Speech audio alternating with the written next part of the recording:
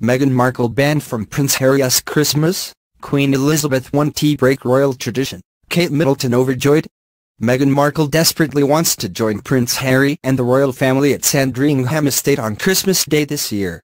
In fact, she is hoping that the Queen will break her rules by allowing her to spend the holiday with the royals, even though she is not a family member.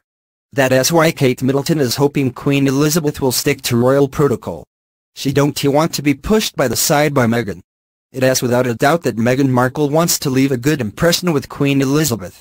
After all, if Prince Harry proposes to her, she'll be a member of the royal family. Sources say that Harry is planning on popping the question to Meghan on Christmas Day.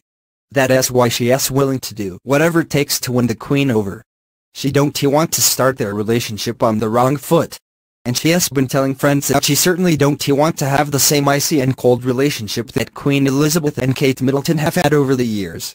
And while Meghan is doing whatever it takes to spend Christmas Day with the royal family, sources say that's simply not going to happen.